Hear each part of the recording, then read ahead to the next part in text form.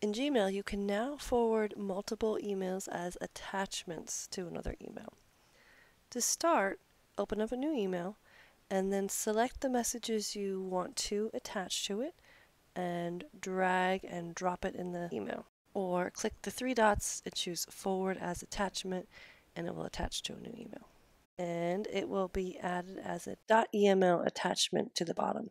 When you send it, your recipients will get the emails as attachments at the bottom, and they can click right on the name of that attachment to view it.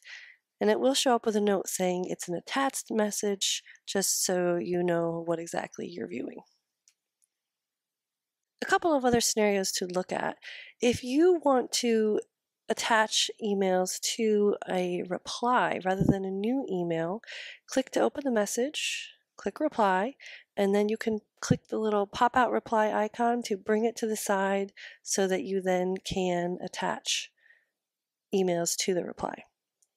Another scenario is to attach multiple emails in one drag, you have to be able to select them all on the same page. So if you have messages in multiple places that you want to attach, you can do that separately, or you can put them all in the same place. For example, by adding a label to them. So I'm going to add a label I created to this message by clicking the label icon, and I made a to forward label. You can create a new one by clicking Create New, but I've already created this.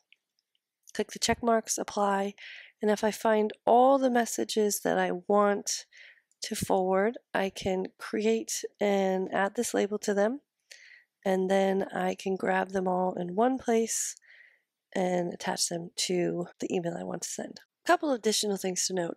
The search in Google Mail does seem to find words in attached emails as well. So if you're trying to find an email you received as an attached email, the search does seem to find it. I've searched for the word pizza tornado and it is not in the main email, but it is in the attached email. So that does seem to work.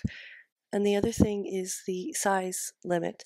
Your emails still have to be within the size limit, which is currently 25 megabytes. So you can't attach unlimited emails to an email, just within the size limit.